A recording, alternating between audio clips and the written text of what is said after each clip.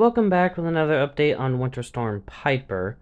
Right now we do have a little bit of severe weather popping up from Kansas down to Texas, courtesy of this system. My area might see a little bit of rain in the next few moments, but that's the main event.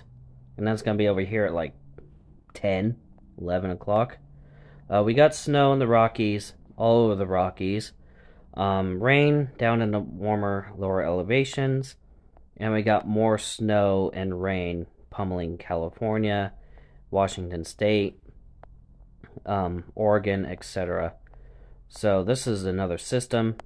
This stuff is what Piper is. And we got winter weather in the northeast. Mostly lake effect, maybe a little rain in the warmer areas, and more snow just across the northeast. As for the Caribbean, Puerto Rico, Virgin Islands, nothing out of the ordinary, just a few passing clouds. Hawaii, basically in the same boat, with a few showers with that, though. Maybe a few flurries in the higher elevations. And in Alaska, we got some winter storm alerts popping up, and we do have some snow in the little peninsula here, and wintry mix in the panhandle. So that's something to keep an eye out for.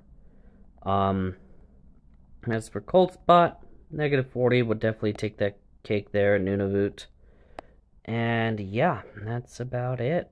I'll snapshot this for thumbnail.